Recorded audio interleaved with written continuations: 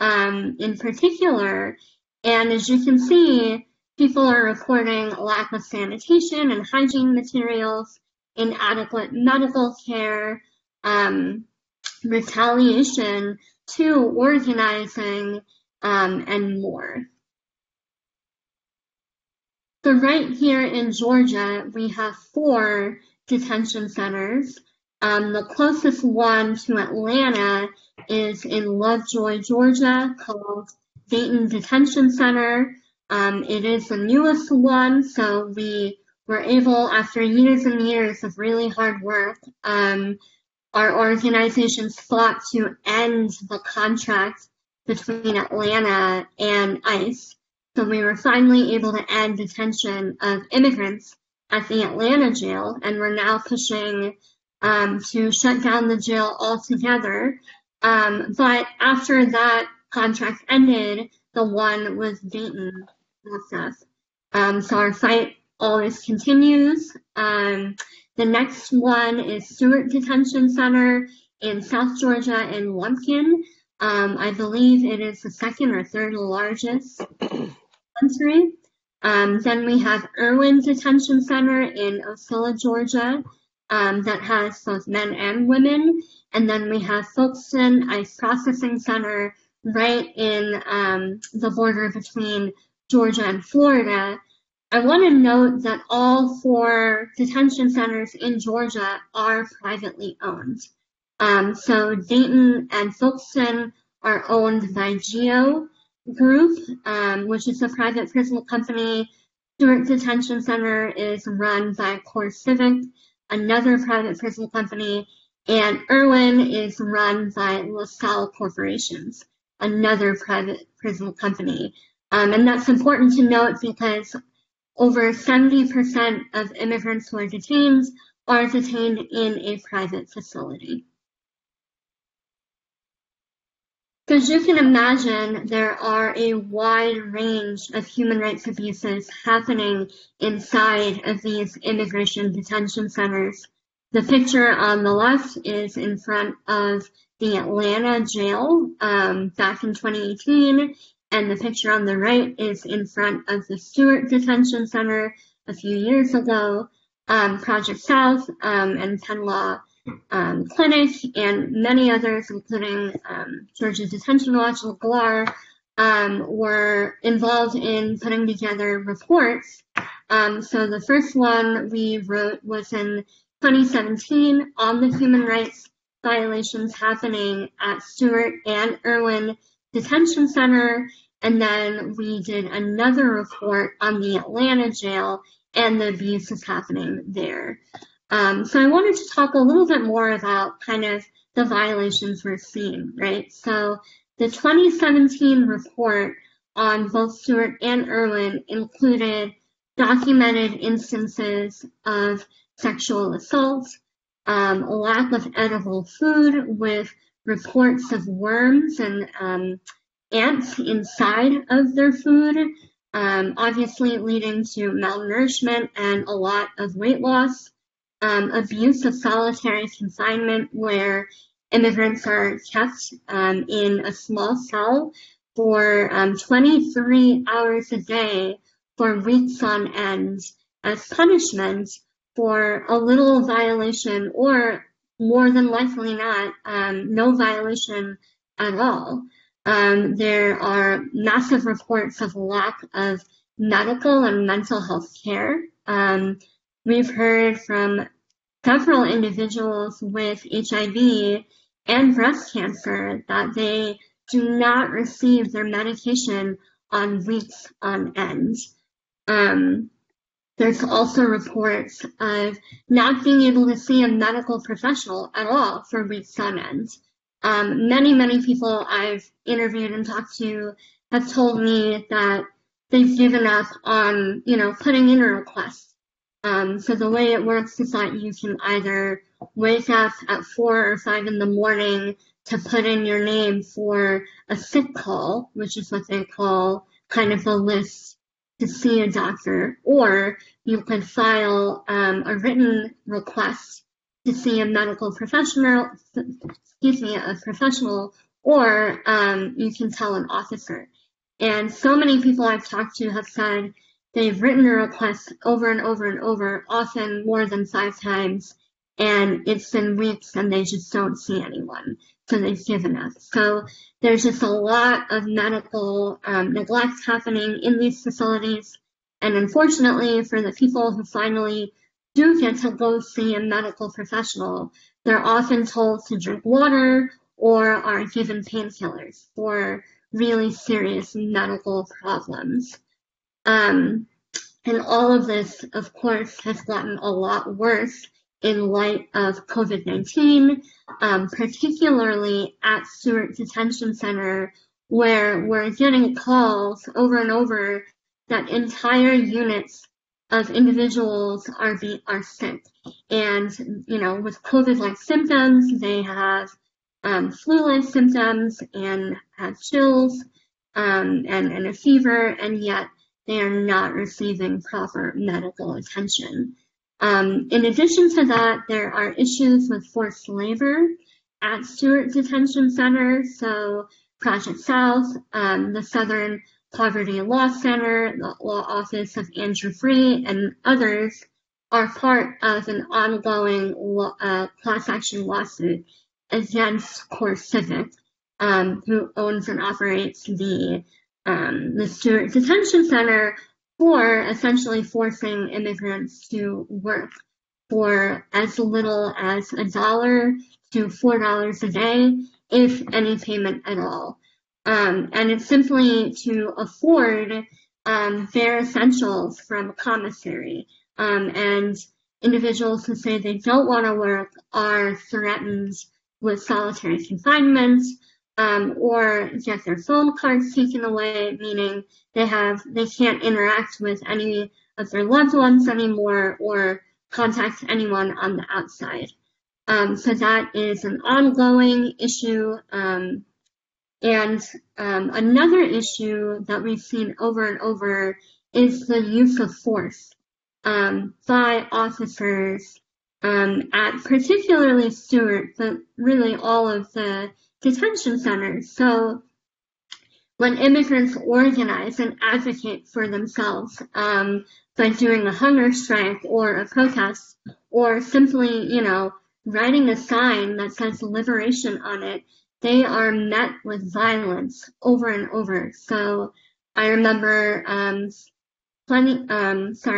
September of last year, I remember getting calls and interviewing people who mentioned that there were a group of individuals who were peacefully protesting outside in the yard, who are detained immigrants, and they were not doing anything. They were outside during their recreation time, and they held up signs that said freedom and liberation. And the next day, they were met with heavy violence. The guards and officials responded with shooting at them with rubber bullets. They tear gassed and pepper sprayed them, and then they put them in solitary confinement for a month, if not more, or they transferred or deported them immediately. And this is nothing new. We've heard this over and over and over. In fact, this happened again a few weeks ago when, in light of COVID-19, immigrants obviously have been really concerned about their health and well-being, and decided to say something about it and again protest, and they were again met with being shot at with rubber bullets and pepper sprayed, and again were put into solitary confinement. And unfortunately, there have been a lot of deaths in detention as well. 5 individuals have died at Stewart Detention Center alone in the last few years. And in fact, unfortunately and tragically, Mr. Santiago Oxlade died about 2 weeks ago at Stewart Detention Center from COVID-related complications. And I would like to talk about some of them, particularly at Stewart. So Pedro Arriaga Santoya died in 2019 from cardiac arrest. Julio Castro-Jarizo died in 2018 from pneumonia. Efrain Romero de la Rosa died in 2018 by suicide after 21 days in solitary confinement. And Jean Carlos Jimenez Joseph died in 2017 by suicide after 19 days in solitary confinement. Mr. Joseph had a clear history of mental health concerns. In fact, he repeatedly told the staff over and over and over that he needed a stronger dosage of medication, that the medication he was on was not working for him, and yet Stewart Detention Center did not have a single psychiatrist, a full-time single psychiatrist there. So all the immigrants had to rely on a video conferencing system to see a psychiatrist. And obviously there were 3 to 4 month backlog. So the day before, Mr. Joseph was going to see finally a psychiatrist because no one else would do anything, and they made him wait. A day before his appointment, he died by suicide. And so these are, again, the type of issues that we are seeing at these detention centers. And again, in light of COVID-19, things are a lot more heightened. Things are, people are scared for their lives. And so I do want to read and uplift some of the messages we're hearing from inside detention. So this one individual said, "Please, we are scared here. We cannot keep the distance of 2 meters that is called for. All of us are placed together. We are 76 people in every section. There does not exist a way to be able to avoid an outbreak. Please, we ask for help from everyone. We are human beings. We also need to be with our families to be able to help them." Another individual said, "If one person were to get infected, we will all get infected, and there are thousands of us."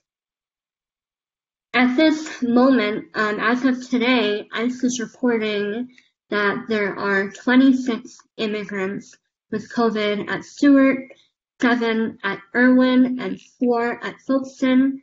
We know that these are gross underestimates because we know that they're not testing everyone that needs to be tested. I also want to note, ICE is not reporting this, but Core Civic is reporting it, and reporters have asked Core Civic over and over about the employees who work at Stewart. And as of May 20th, over 53 employees at Stewart Detention Center had tested positive.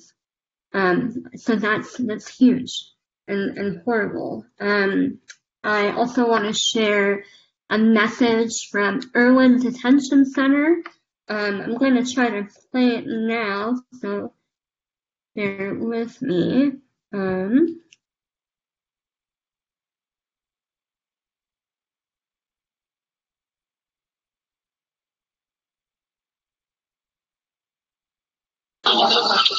Nosotros necesitamos protección, por favor.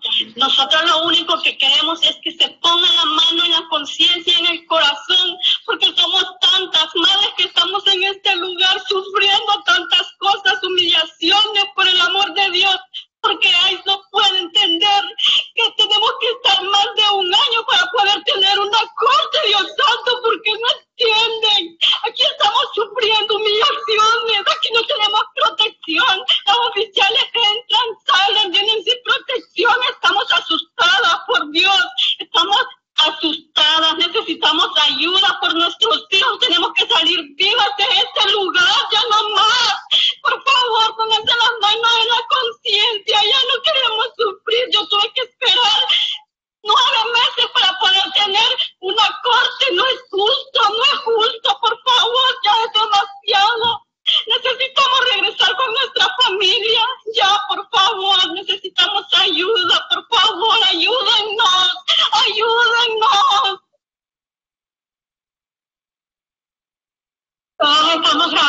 video con miedo de que tomen represalias contra nosotros, que nos aíslen, que nos corten la comunicación con la familia.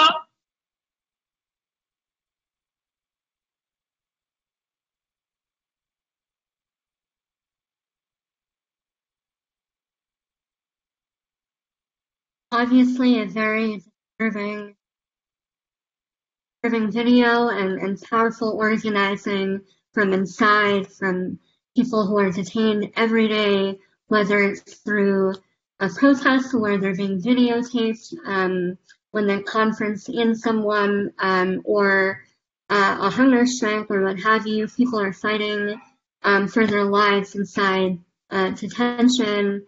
I highly recommend everyone watch the entire video.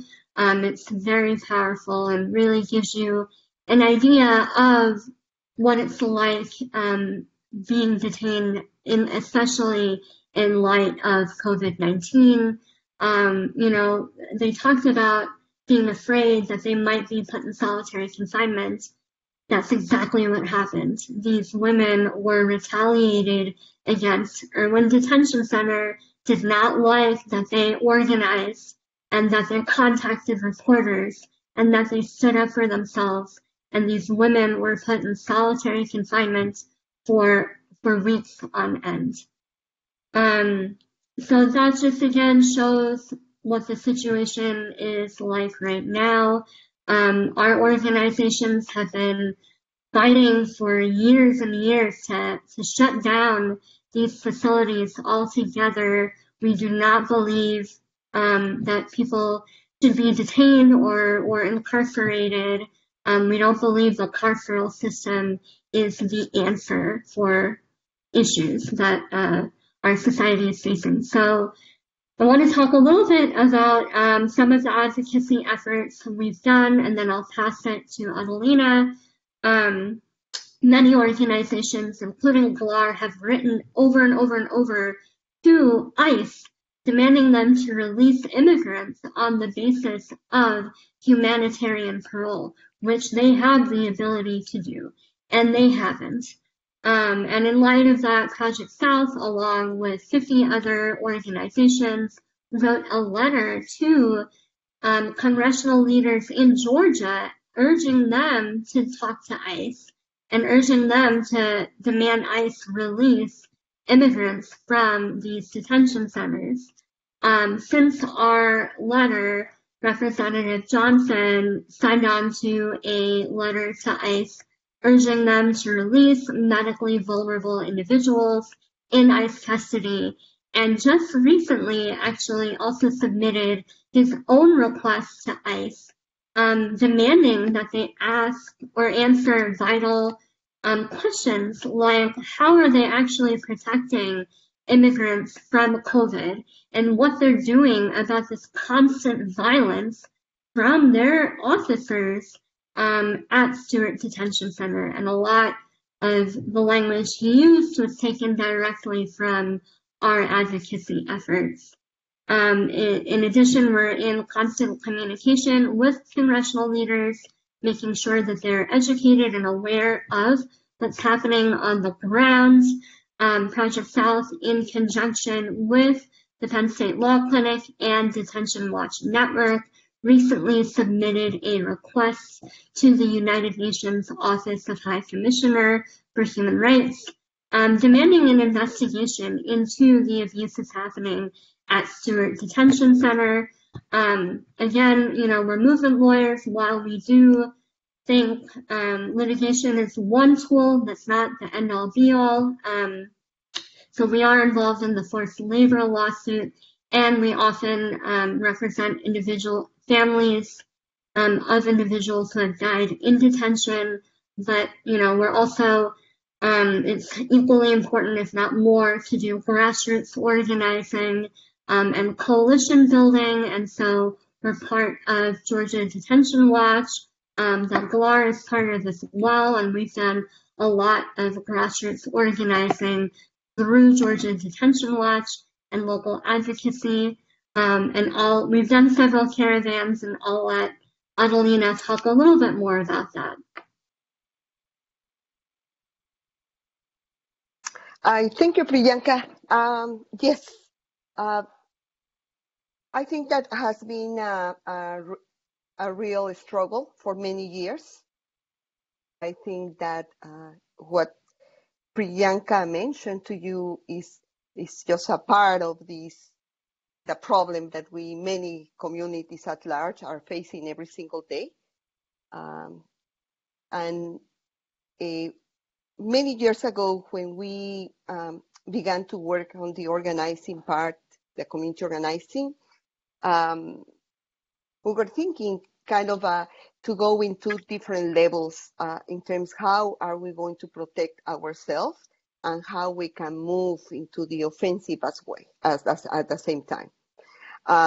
In one hand, we have the community, the grassroots community organizing, and the other hand, we do have the coalition building, the support that we have built through many years with Project South, Georgia Detention Watch, and other groups as well, tongue part of these efforts to deter, to push back all whatever is going on in our communities that are affecting not only immigrants, because and not only Latinos, many immigrants and refugees as well have been affected with this policy change.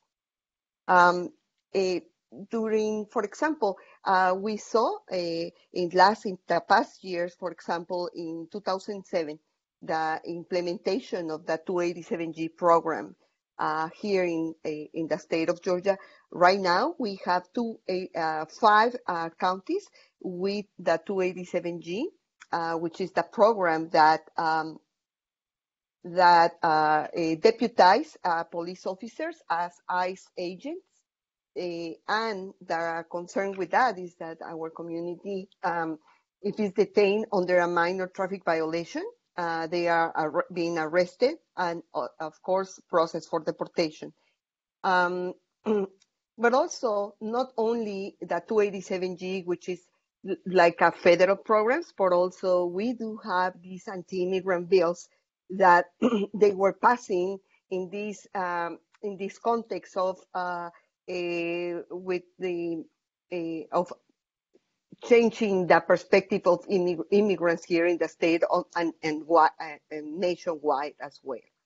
Meaning that we have bills like the SB 350, that this bill was passed in July 2018, and it says that, for example, if you are undocumented and you are stopped under a minor traffic violation, you will be two things: put in jail, you are going to be arrested, but as well you are going to pay the first offense $500 to $1,000 for not having a driver's license. And the second offense, more money, more jail. Third offense, more money, more jail. But as well, the fourth offense, they were going to call ICE on the person that has been arrested. And all this combination of federal programs or anti-immigrant bills that had created this deportation pipeline that feeds immigrants, black and brown, to this deportation machine. To these deportation or detention centers here in Georgia and nationwide. With the 287G, the increase on racial profiling, the increase on the anti-immigrant bills, like the SB 350, the increase of the anti-sanctuary bill that was very famous, HB 87, another Show Me Your Papers bill, kind of the copycat of the SB 1070 in Arizona, or bills like English only that they have been continue pushing and putting for discussion for more. I do believe that almost 20 years, every single year we have the English only bill to close the opportunities for immigrant communities and refugee communities, kind of to be pushed to learn English and do not stop the preservation of their culture as well. That part for us has been like the struggle to fight back against that 287G program. Just to give you a little bit of numbers. From 2007 to 2013, and this is a study that we, with Project South and other friends, we were able to produce. More than 76,000 people was arrested, and out of those 76,000, more than 50,000 were processed for deportation.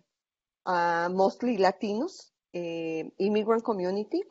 And the concern that we as well had at the time, and still have because this is happening, is that more than 40,000 children, which are U.S. citizens, are left with a parent or both parents because they have been processed for deportation. That's kind of a huge concern that of the impact.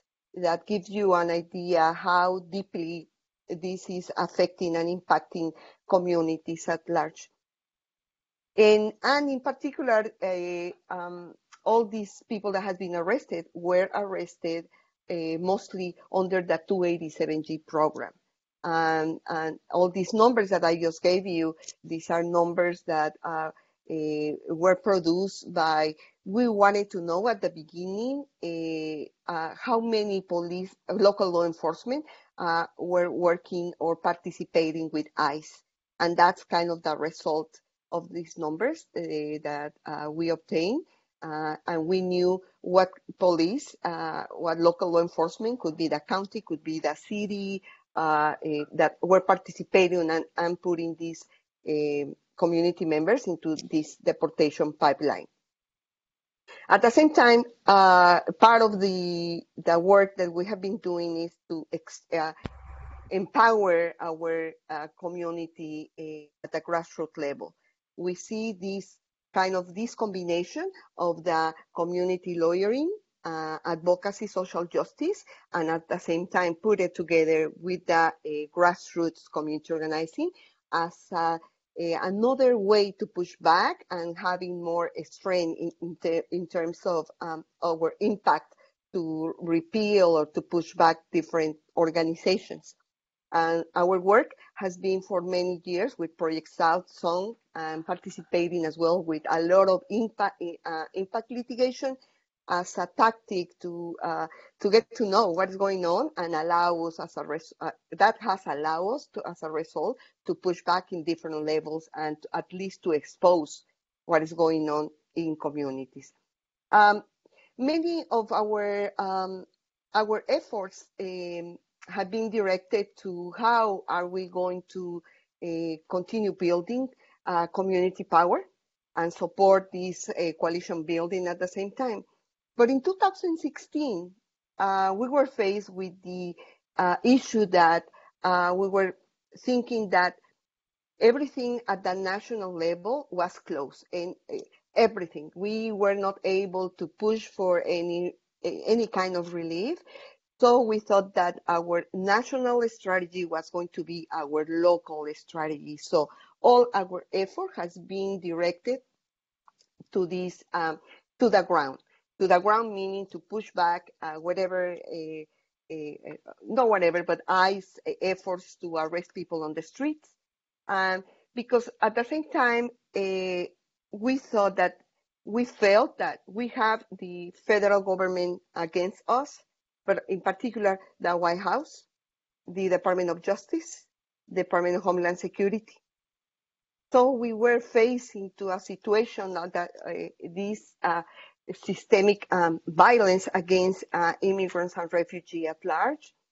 I've always part of this problem is what we see now in the streets of Black Lives Matter.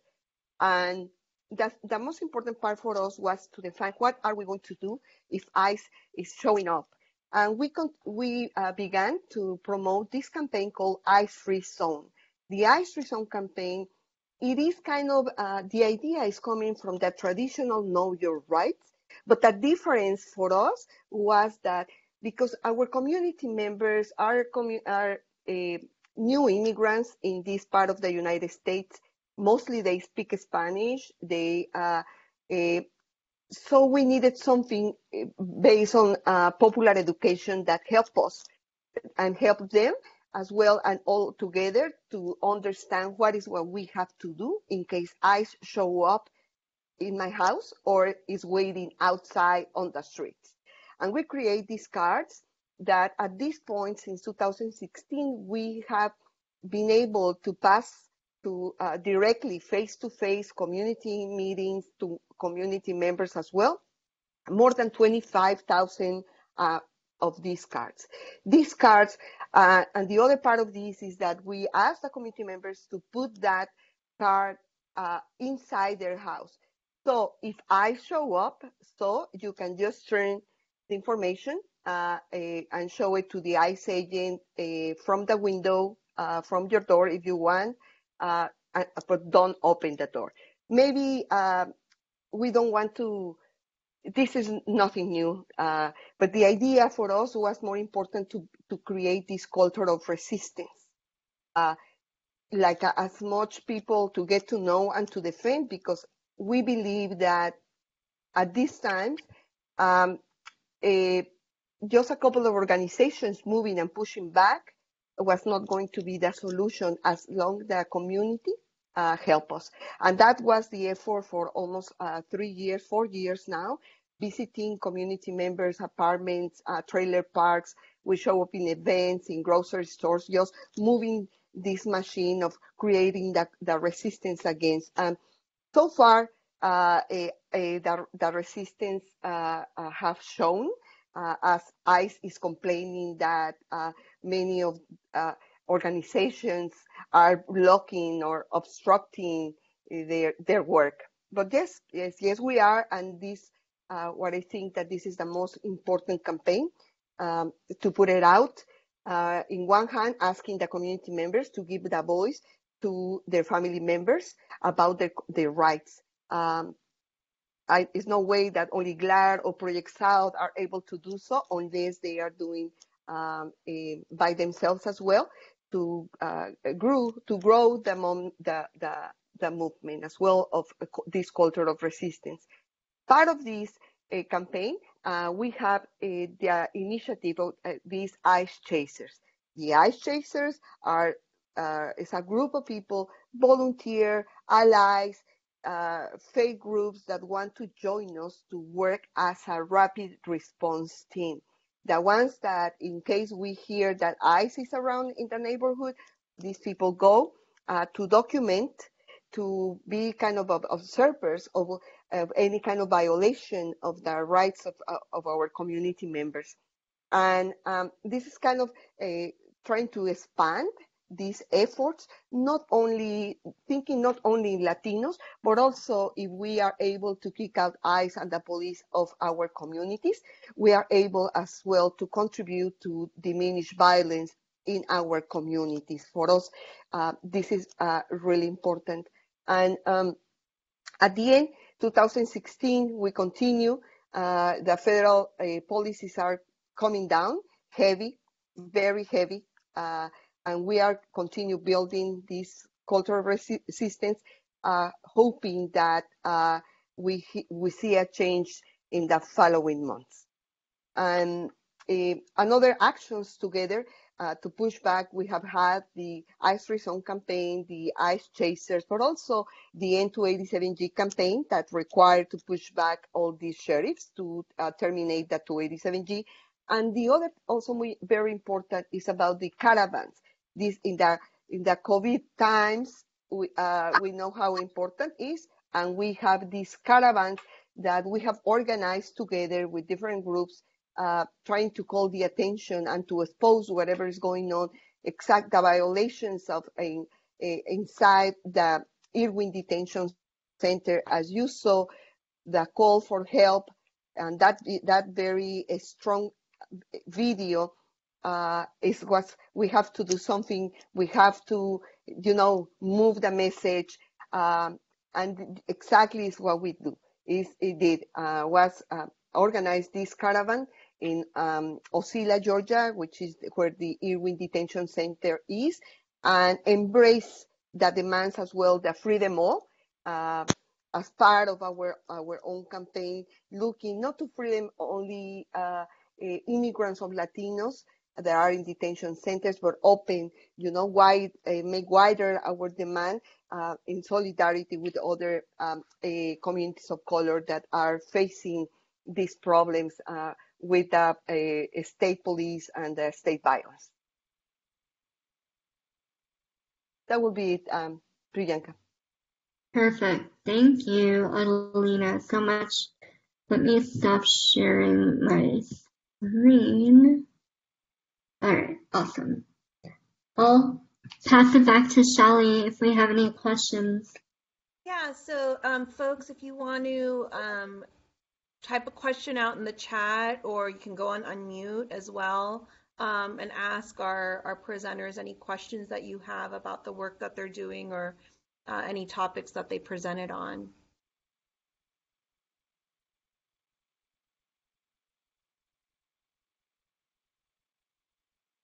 I have a question just for you guys doing this work. At Tahare, we do at times represent detained folks. Recently, we represented, we're still representing him, but we had a detained immigrant who was in Folkestone, and he had been denied bond multiple times without really clear justification as to why. No criminal history, no flight risk. He was a Cuban asylee who came here as a gay man with his partner to get married and to live an open life as a gay man.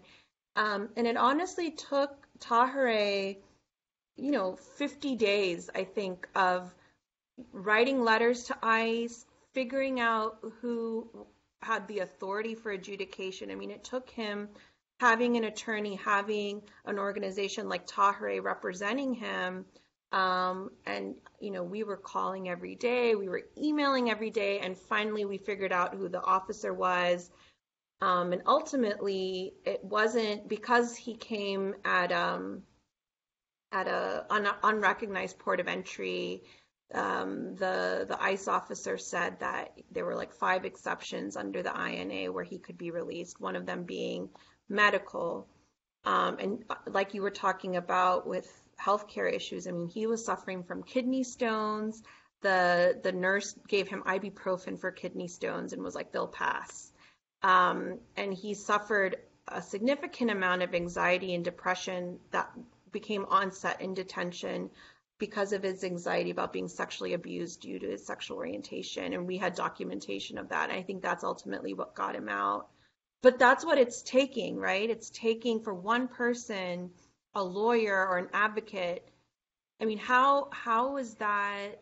I mean, AAAJ and SPLC are suing in the Southern District and Middle District for vulnerable immigrants that have underlying conditions that could make them vulnerable to COVID. And those judges in those 2 districts were like, I think ICE can do enough to keep them safe. I mean, what is this battle looking like in this moment for us, especially with COVID-19? Adelina, do you want to take it? You, please. Okay. Well, Shelley, like you said, it has been an uphill battle. I mean, it has always been an uphill battle, especially with this administration, but it has just been tireless work over and over and over. And like you said, it takes a multitude of strategies. Okay. Mitigation isn't the end all be all. Calling over and over and over and calling your representatives and calling ICE and, doing complaint after complaint to the Office of Civil Rights and Civil Liberties. It seems like, it's been difficult. It seems like nothing, not one strategy is working, so we need all of them. That makes, yeah. And we have seen, if you allow me, Shelley, Yeah. if we have seen for many years, since 2016, it's like you can imagine all the doors are closed. Right. No? So it's almost you have to kick down the door, no, for that door to open. Because there was many years before the opportunity to do more advocacy emails, and people was coming out we see the numbers about the asylum cases, no, are being reduced like 2 or 4, no, among the 90 cases that are denied, and that's part of the policy, and um, it has been more difficult and more difficult to push back. That's the reason for us. It's so important to create this cultural resistance. So avoiding the police or avoiding being arrested for deportation since the ground, from the ground. This is happening because it's not opening at the federal level. They are closing doors and sometimes when, as you mentioned, the case of this Cuban, but it's one is a victory and very good. Congratulations. Thank you. We have to still work on his appeal. He was pro se, as you mentioned, on his asylum case, and Yeah. the judge denied it, even though his husband was in York, Pennsylvania, and won pro se, and they have identical cases. So that just tells you what it's like down here Yeah. in Georgia. I wanted to, if anyone doesn't, I mean, I'm happy to take more questions, but if folks want to chime in. But as we're waiting for folks, I mean, we're in this really important moment in civil rights and racial justice, and we're talking about Black Lives Matter and white supremacy. I mean, can you both talk about the nexus of white supremacy and the treatment of immigrants in this moment? I'm going to let Adelina take that. Okay. Of course, concern with this state of violence and how the white supremacy is prevalent in all the arenas versus discrediting or impacting communities of color. I think that our obligation, and I don't know if obligation is a word in English. No, see? Okay. No, because I'm kind of confused with the Spanish sometimes. But it's an obligation, it's a moral obligation to participate, pushing back all these policies. I think that if we can make some advances, the benefit is going to be for all of us. And I know that in many ways for us, me personally as a Latina, as a new immigrant here in the state of Georgia, has been a huge impact on how the society is being fragmented, divided, and how we see this centrist approach of the white supremacy. Is that worth it? The only one, because the others are not even a race. Those brown people are ethnics. They are ethnics. No, I don't know what exactly that means. But it has been a constant battle. We have seen the abuses, the presence of even KKK, or the groups of the neo-Nazis around. Even they have demonstrated against us here outside at the offices. We have seen the appearance of the KKK at the Capitol or in different parts of the South Georgia, deep South, and how that for us, to be very honest, in many ways, and I don't want to offend anyone, but I can see that huge double standards for many that we are suffering, because in one hand you see these immigrants and communities of color working for white folks in farms, in different enterprises, but at the same time they are not willing to stand up and defend their own workers. And we see how they sell us, no? They throw us under the bus. It doesn't matter. But I think that that change is coming. I feel it. I think that most than ever, we are being embraced, and we are embracing others as united movement. And I believe in the power of people as the only one, not to take revenge, but also to be included as the others and the same importance as the others. Because what I have here, and I repeat all the time, is that we shouldn't be doing things that others are doing to us. So we need to figure out how to work together. But I do think that is a lot of opposition in terms of the change, but the change is coming and will arrive. And I'm glad to be here. I'll also add, when we're looking at kind of interconnections, right? Like, when you look at the Georgia legislature, the same legislators who are proposing, anti-LGBTQ bills are the same ones who are proposing, anti-women bills and more policing and anti-immigrant bills. So these issues are all interrelated, and we need to fight all forms of white supremacy and have solidarity with each issue. Thank you both. Do any of our attendees have questions they want to ask our panelists? I have a question, if you guys can hear me. Yes. Okay.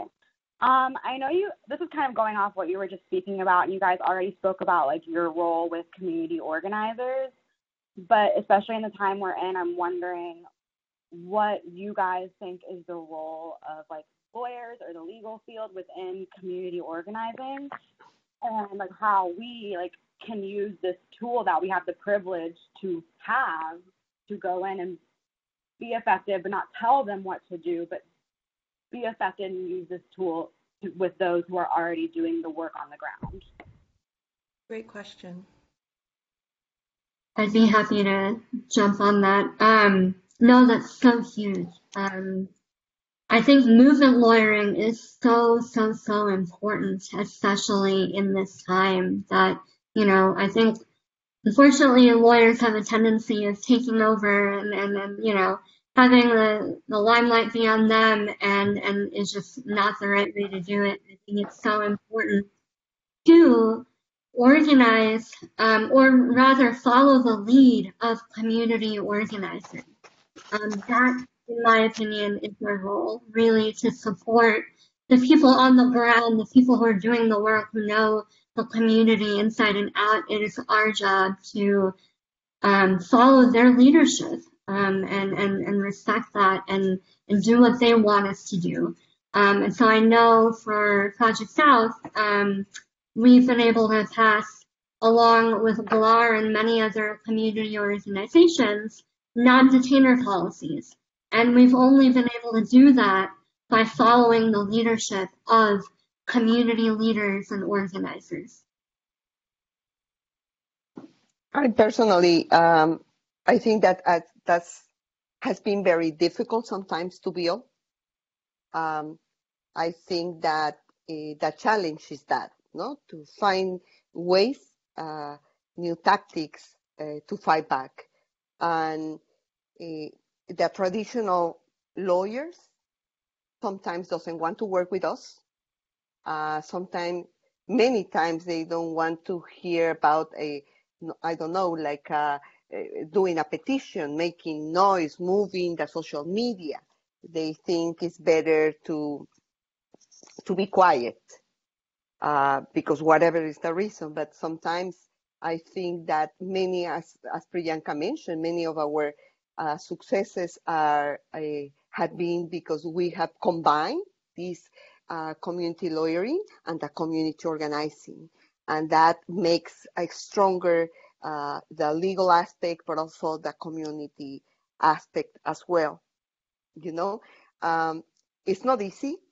It's not easy, as we have faced, for example, many years ago, lawyers used to tell us, no, I spent so many, I don't know how many thousands of dollars learning, I am paying to school, I don't know how many tuition thingies, it's like you guys shouldn't.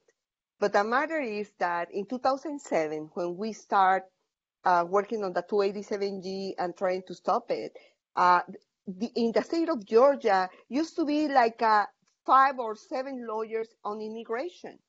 And we needed to learn the intersection between criminal law and the immigration law.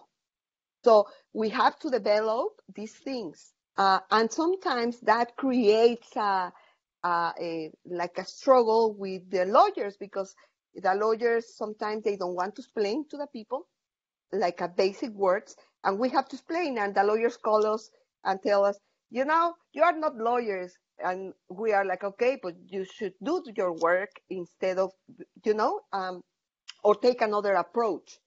The other concern, why we like community lawyering, because I think allow us to see the community organizing not as a second level work. It puts on the table at the same level other type of work, like being a lawyer. It's another level of interaction that could help and could make it stronger or more powerful, whatever is your tactic that you are applying. And I think it's important because sometimes we have this classicist vision of I am a lawyer, you are not. But I think that if we challenge that and try to combine, and to share strategies and tactics, I think that will has the potentially opening, another concept on how we can fight together for social justice. Thank you both. I think that's so critical for folks joining our call today and listening in, the kind of elitism that takes place in the legal field, and creating an equal playing field, and really in movement lawyering, listening to the folks on the ground that are impacted, and following their lead, and asking what are the ways that you can use your legal knowledge to kind of amplify the voices of the communities on the ground, whether that's Know Your Rights presentations or signing petitions and doing non-legal work, and being a part of that movement. I think that's so critical. Yes, I do see we're at noon. So I wanted to thank both of our speakers for today. We have recorded this, and I'm hoping with the series we can have like a YouTube channel or something like that for folks to join in. I did want to plug the rest of the series that we have this week. Tomorrow at 10, we have Cristina Iturralde Thomas from KIND speaking about representing unaccompanied minors. We're seeing a huge influx at Tahereh, and I know across the country of unaccompanied children because of the MPP policy, and they're the only folks that are being able to cross the border. So we're seeing a lot of young people coming into the country in need of relief. And then that's at 10 tomorrow on the same link. And then in the afternoon we have Lorelei Williams from SPLC, who's going to be talking about a trauma, race equity informed approach to doing this work, which is very similar to Priyanka and Adelina both kind of talked about that in this work. So I want to thank both of you for taking the time to be with us today. I want to thank everyone that joined in, and I'm really grateful to be a part of this community, and to be in partnership with both of you. And Tahereh Atlanta really appreciates being in solidarity with both of your organizations. So thank you. Thank you. Thank you, guys.